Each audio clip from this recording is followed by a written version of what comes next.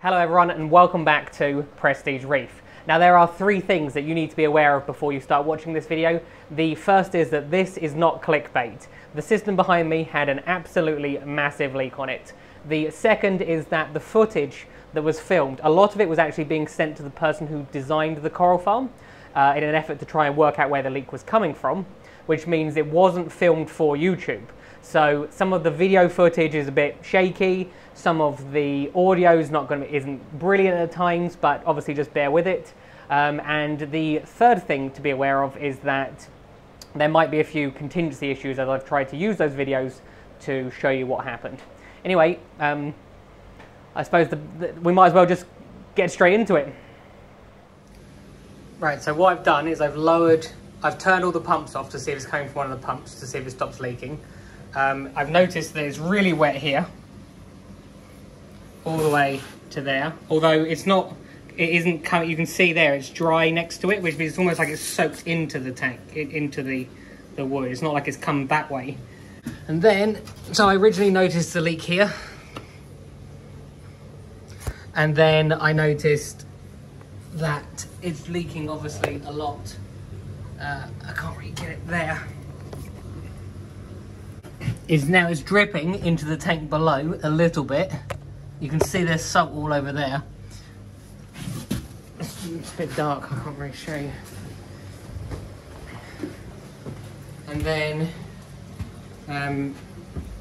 down here you can see it's all got salt, and I think some of it's obviously dripping one way. You can see it's got water on here. Some of it's dripping one way and some of it's dripping another way. But it's all wet there. But the worst of it is coming from that section up there. Now, I eventually worked out by turning everything off that it seems that it is the sump, which is part of it is acrylic, part of it is glass, and then one of these connections has failed because once I drained the sump, it stopped leaking. So what I need to do now is re-silicone those three connections. I will do it on both sides. I have no idea how I'm going to be able to do it because silicone requires the glass to be very dry and very clean, and as you can see, it is neither of those things. Right now, in a situation where it is literally the worst case scenario, this is when you want to have people to rely on, basically.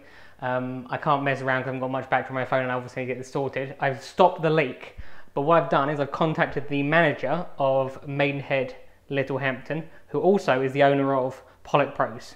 Basically have said, look, I'm desperately in help, red alert, please help me out. And he's going to open the shop despite the fact it is Sunday at 7 o'clock at night, so I think the shop closes at 4.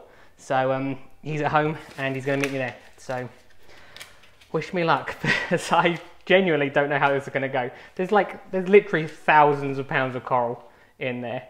The other option is to take the water from that system and basically refill the Red Sea tank and just have the trays for all the coral stacked on top of that until I can sort it out tomorrow. But yeah, this is not what I wanted to be doing. Right, so if anyone's ever wondered, what a fish store looks like, in the middle of the night, it's exactly the same as in the day, except with no customers. And this is the legend that has helped me out. Basically, if ever you need any help for anything, I'll put his personal number in the description box below and just harass him whenever you want. So, but look, genuinely, seriously, I couldn't thank you more for helping me out. So, anyway, we gotta go. We got all we need, so see you later. Right, now I'm back from the shop. I'll be honest with you, I don't even have the remotest idea if this is going to work. So the plan is to basically squirt a load of this onto the top of the connection, but also to use it on my finger, so it'll look like I'll be giving someone a prostate exam. I like how I've still got just some level of humour in probably the most stressful time of my coral farming career. But as you can see, it can be used underwater, so in theory that means it doesn't need to be that dry, but we'll see. How many middle-aged men are starting to to feel frightened by this image at the moment. Not sure why I'm using 2 fingers as well. Right, and now we've just discovered this new fun added feature, and that is that the weir leaks. So this compartment I need to try and get as clean, as dry as possible. Very slowly, the water is obviously leaking from the main tank, which I was hoping to have off all night, into this one. So, yeah. Although it doesn't look that clean, I think it's probably, I'll go for a little bit longer, but that's probably the best I'm going to get it. Remember, this is only a temporary repair until someone come and properly repair it for me. So basically the aim is just to literally cover it in silicone, all around where the old silicone is, and then and hopefully that will do the job. You can see what I've done. Basically I did what I promised, and I have covered each of the tank connectors in silicone all the way around, even like a few inches away, so that hopefully that will seal them again. I'm not sure why they've gone. It's very late now. You can tell by my voice that I am properly fed up, but I just gotta wait for it to set now, and how long that is, I don't know. The thing I am not happy about is the fact that I am covered in the silicone.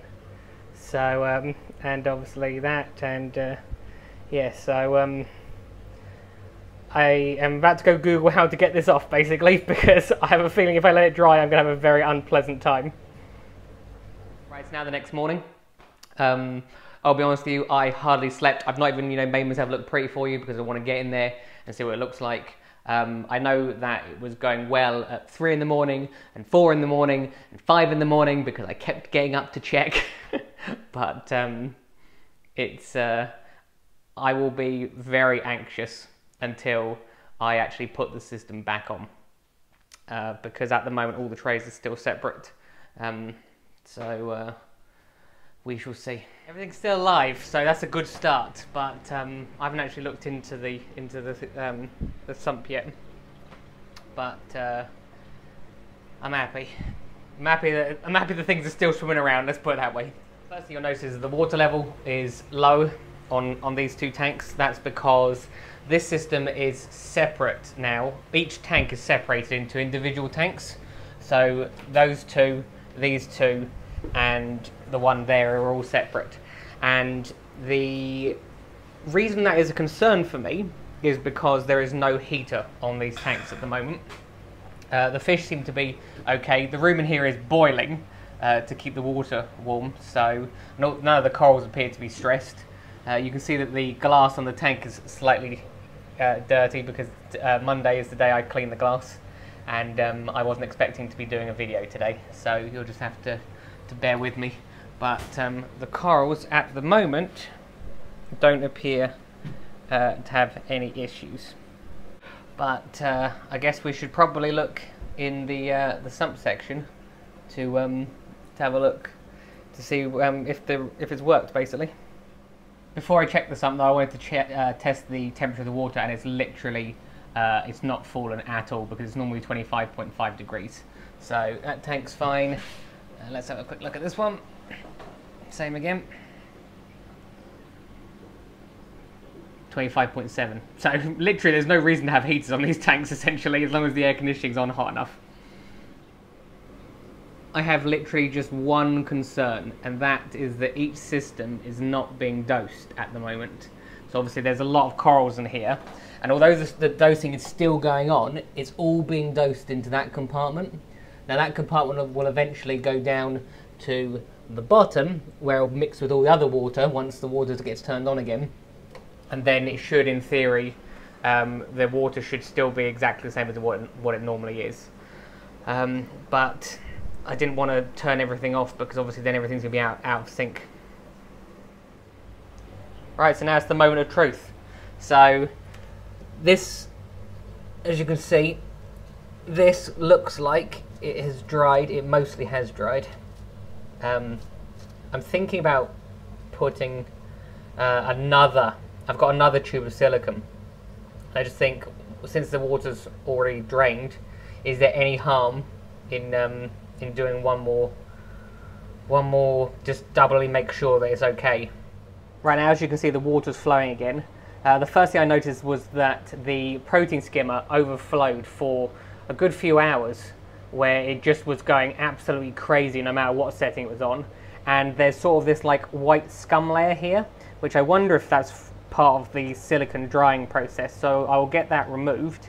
But all in all, so far, it all looks good, because this was where the leak was worst, and it doesn't appear to be leaking at all anymore, and I've checked all the other areas that was leaking, and there's no water. So, all the corals are doing brilliantly still, so no issues there. So all in all, it was basically the best I could ask for. Right, that's it for today, guys. I hope you enjoy watching my video. Please feel free to comment below if you have any questions. If you did enjoy it, why not click that like and subscribe button. As always, I will say a massive thank you for everyone that supports the channel on Patreon. Have a good week, and I'll see you next time.